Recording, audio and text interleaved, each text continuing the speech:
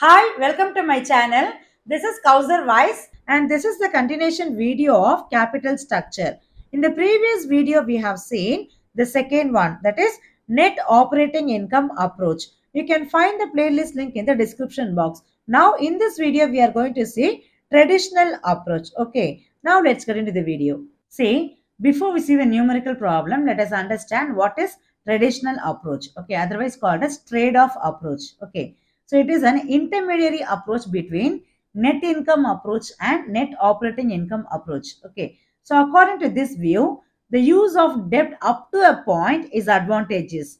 It can help to reduce the overall cost of capital and increase the value of the firm. Okay. So let's understand this concept with the help of the numerical problem. Let's see the problem. See the problem. ABC Limited furnishes the following details. Ascertain the market value of the company and overall cost of capital. Okay, so we are going to find out V, that is value of the company, and KO, overall cost of capital. Okay, with the available information. The first one, net operating income, that is EBIT, is 3 lakhs and total investment 10 lakhs. So total capital structure of the company is 10 lakhs. Okay, the equity capitalization rate, if the company uses no debt, 14 percentage. So cost of equity. So equity capitalization rate means KE. KE is 14 percentage. If the company not using any debt, then the cost of equity is 14 percentage. The second point is, if the company uses a debt of rupees 4 lakhs, then the cost of equity is 15 percentage. The third option is, if the company uses a debt of rupees 6 lakh, then the cost of equity is 16 percentage. So these are the KE given in the problem according to the debt. Okay, the next one, the debt of 4 lakhs can be raised at 8 percentage.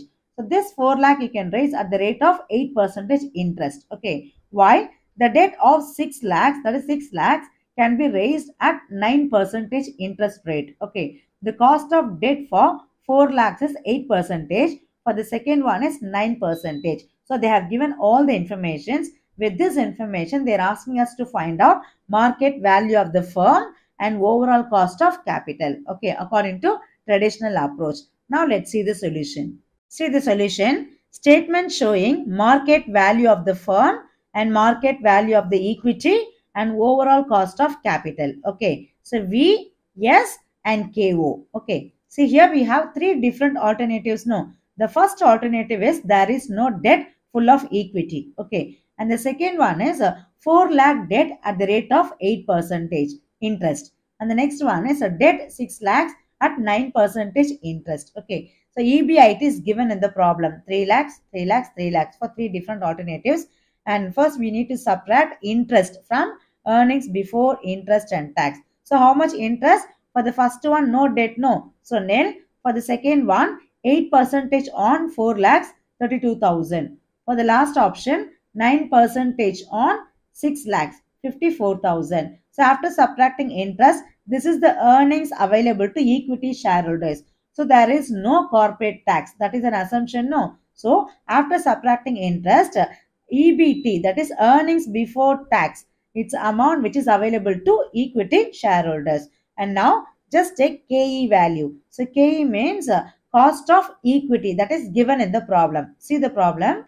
Equity capitalization rate, that is KE, cost of equity. If the company uses no debt, in case of no debt, 14 percentage. If the company uses debt of 4 lakhs, then KE will be 15 percentage. If the company uses a debt of 6 lakh, then KE will be 16 percentage. So this is KE. 14 percentage, 15 and 16 percentage. So with this, we can find out the market value of equity. So what is the formula for market value of equity? S refers to market value of equity. Okay, so this is the formula. Earnings available to equity shareholders divided by KE, cost of equity. So this is given in the problem. No, just substitute the value. You will be getting yes, market value of equity share. 3 lakhs divided by 14 into 100. This is the value. And 268 divided by 15 percentage and 2,46,000 divided by 16 percentage. So you will be getting market value of equity shares. Okay. The next one is, now we can find out the market value of the firm. Firm means V. Okay. So how to calculate V? Equity plus debt is equal to market value of the firm. Okay. We got the value of S. Now we need to add D. D means debt, which is given in the problem. For the first one, no debt. So put dash. For the second one, how much debt? 4 lakhs. So enter 4 here. For the last option, how much debt? 6 lakh. So enter 6 lakh here. Then you'll be getting total value of the firm. See, we have calculated V. So V refers to value of the firm is equal to S plus D. So S refers to market value of equity share and D refers to market value of debt. So debt is given in the problem, and with the help of this formula we have calculated S. Okay, and this is the value of the firm according to 3 different alternatives. Okay, so far we have calculated market value of the firm and market value of equity. Now we'll move on to the last one, overall cost of capital. Okay, so what is the formula for overall cost of capital? KO refers to overall cost of capital. So what is the formula? EBIT, that is earnings before interest and tax, divided by value of the firm into 100. Okay, for the first option, EBIT 3 lakhs divided by, this is the value of the firm, into 100, you'll be getting 14%. For the second one, EBIT 3 lakh divided by total value of the firm, okay, into 100, 13.7%. And the third one, EBIT divided by market value of the firm into 100, 14.04%. Okay. Now let us understand what is traditional approach along with this statement. Okay. Say, according to traditional approach, the use of debt up to a certain point is advantageous.